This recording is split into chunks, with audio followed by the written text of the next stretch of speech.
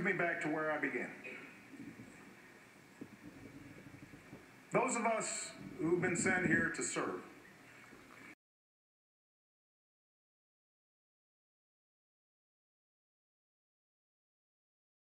but that doesn't matter. Can learn a thing or two from the service of our troops. When you put on that uniform, it doesn't matter if you're black or white, Asian, Latino, Native American, conservative, liberal, rich, poor, gay, straight. When you're marching into battle, you look out for the person next to you, or the mission fails. Where you're in the thick of the fight, you rise or fall as one unit, serving one nation, leaving no one behind. Now, one of my proudest possessions is the flag that the SEAL team took with them on the mission to get bin Laden. On it are each of their names. Some may be Democrats. Some may be Republicans. But that doesn't matter. Just like it didn't matter that day in the Situation Room, when I sat next to Bob Gates, a man who was George Bush's defense secretary. But that doesn't matter. And Hillary Clinton, a woman who ran against me for president. All that mattered that day was the mission. But that doesn't matter. But that doesn't matter. No one thought about politics.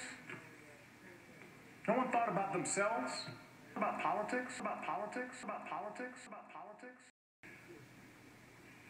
One of the young men involved in the raid later told me that he didn't deserve credit for the mission.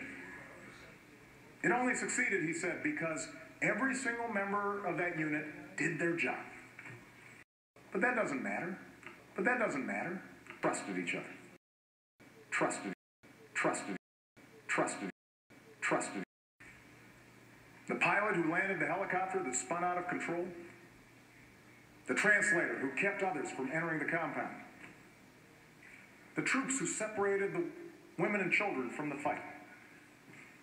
The SEALs who charged up the stairs. More than that, the mission only succeeded because every member of that unit trusted each other. Because you can't charge up those stairs.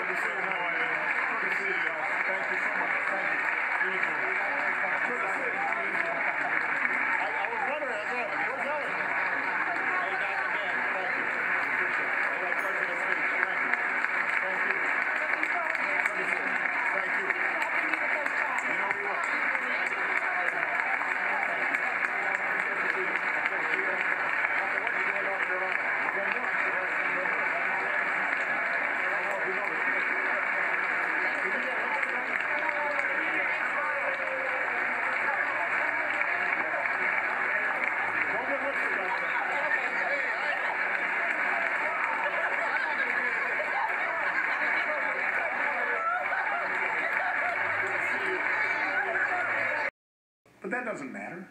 But that doesn't matter. But that doesn't matter.